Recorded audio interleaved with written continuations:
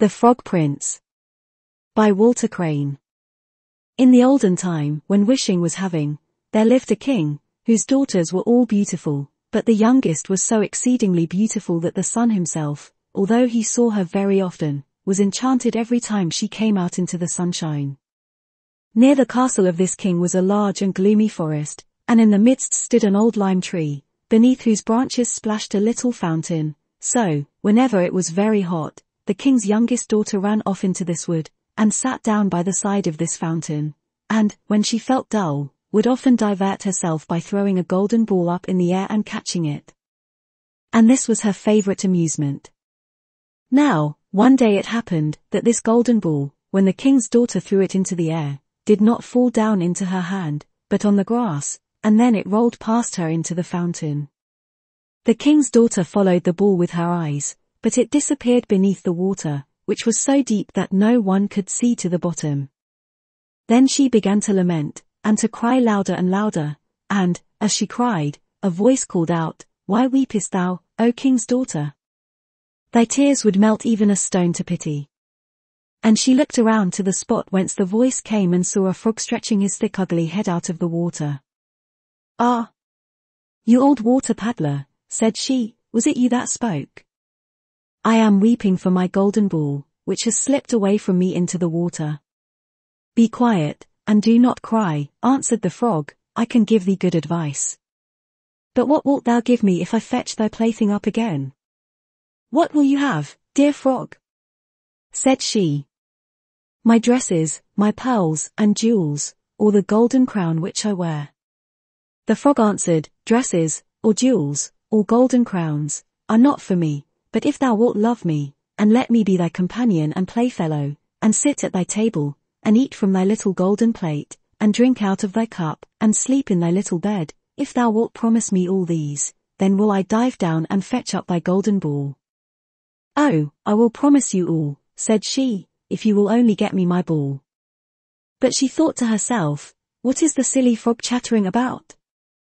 Let him remain in the water with his equals, he cannot mix in society."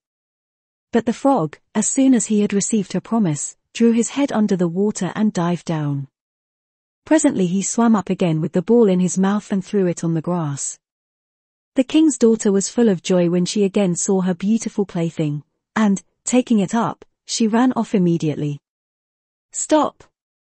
Stop!" cried the frog, "take me with thee. I cannot run as thou canst."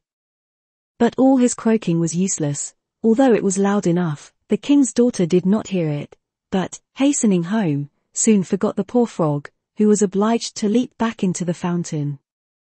The next day, when the king's daughter was sitting at a table with her father and all his courtiers and was eating from her own little golden plate, something was heard coming up the marble stairs, splish splash, and when it arrived at the top, it knocked at the door, and a voice said, "Open the door, thy youngest daughter of the king." So she rose and went to see who it was that called her, but when she opened the door and caught sight of the frog, she shut it again with great vehemence, and sat down at the table, looking very pale. But the king perceived that her heart was beating violently, and asked her whether it was a giant who had come to fetch her away who stood at the door. "Oh, no," answered she, "it is no giant, but an ugly frog." "What does the frog want with you?" said the king. "Oh, dear father, when I was sitting yesterday playing by the fountain, my golden ball fell into the water, and this frog fetched it up again because I cried so much, but first, I must tell you, he pressed me so much, that I promised him he should be my companion. I never thought that he could come out of the water, but somehow he has jumped out, and now he wants to come in here." At that moment there was another knock, and a voice said, "King's daughter, youngest. Open the door. Hast thou forgotten thy promises made at the fountain so clear, 'neath the lime tree's shade? King's daughter, youngest. Open the door." Then the king said, "What you have promised, that you must perform, go and let him in."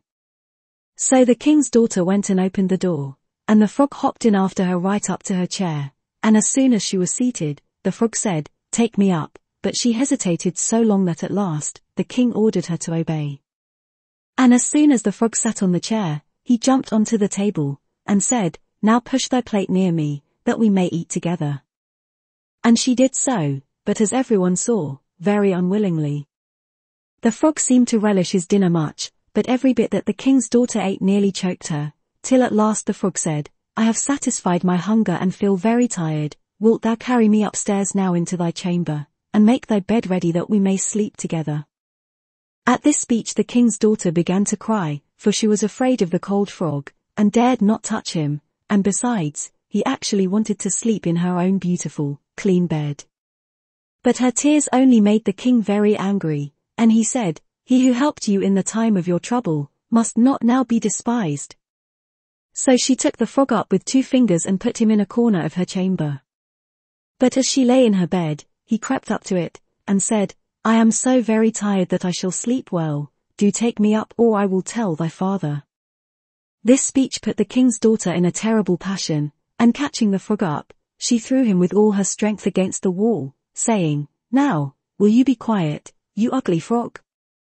But as he fell he was changed from a frog into a handsome prince with beautiful eyes, who, after a little while became, with her father's consent, her dear companion and betrothed.